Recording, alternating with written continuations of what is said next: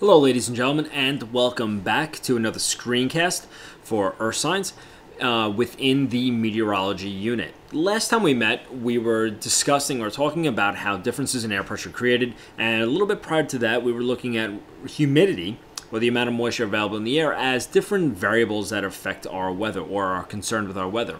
Today we're going to be going into wind. Wind is very closely associated with our air pressure systems. Winds, or the primary cause of winds, is due to the unequal heating of Earth's atmosphere, basically causing hot air to rise and cold air to sink. What causes this unequal heating? There are a number of different things. If you remember from when we were discussing land and sea breezes, it had to do with the specific heat of water. Here are global wind patterns. So it's a little bit different, but still along the same lines.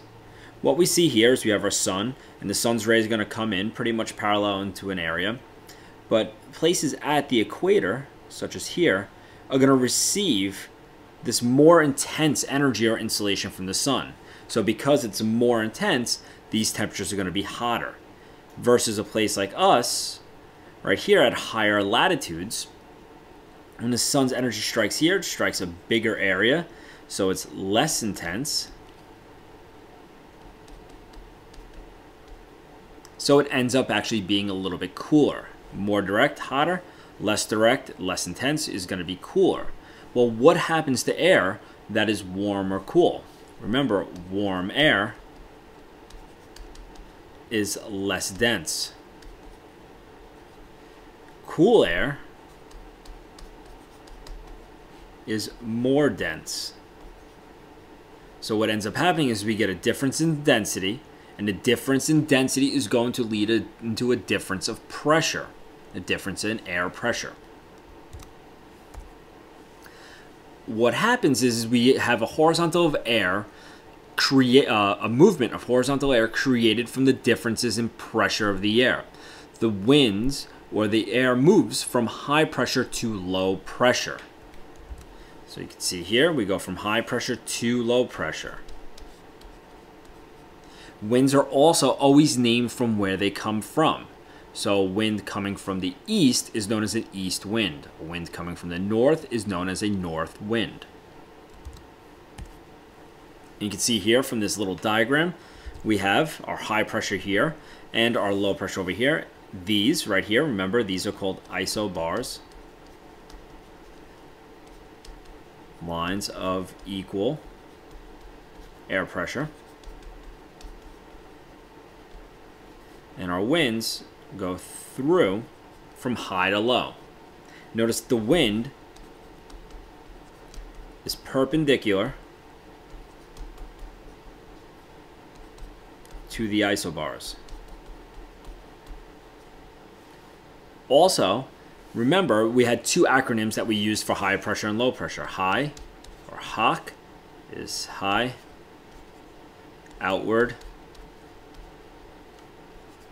and clockwise. So we have that outward movement of air going towards our low pressure, inward, counter, clockwise. So our low pressure is going in. Okay, here again, we see our high and low pressure. So our winds, they go perpendicular to the isobars. High pressure, the air moves outwards and clockwise. Low pressure is going to move inwards and counterclockwise. So the resultant, what we get, is this wind that's generated from high pressure to low pressure. If we look at a balloon that's in the air, it will have a net movement, or have a tendency to move in one direction based on those winds. So we have a high pressure over here, a low pressure over here, and the balloon will ultimately move from high pressure to low pressure, or in that direction. This is our wind. These wind patterns will be affected due to Earth's rotation. When they're affected by Earth's rotation, this is known as Coriolis. Coriolis effect is due to Earth's rotation. So as Earth rotates, it causes an apparent deflection of the wind to the right in the northern hemisphere. North hemisphere. There is a deflection or bend in the wind to the right. In the southern hemisphere, it's to the left. So you can see here from the equator, a wind moving out would have this apparent motion to the right. We can see that a little bit better here on this diagram. So this is showing just general wind patterns due to Coriolis. And you can see here, as the winds move out, bend going to the right. Also, as they move down towards, this is also a bend into the right. If we start here, it moves this way to the right, and that's to the right. And this is even better. This is on our reference table, page 14, right here. And we can see here that we have our equator and our high pressure and low pressure systems. Low pressure here, high pressure here.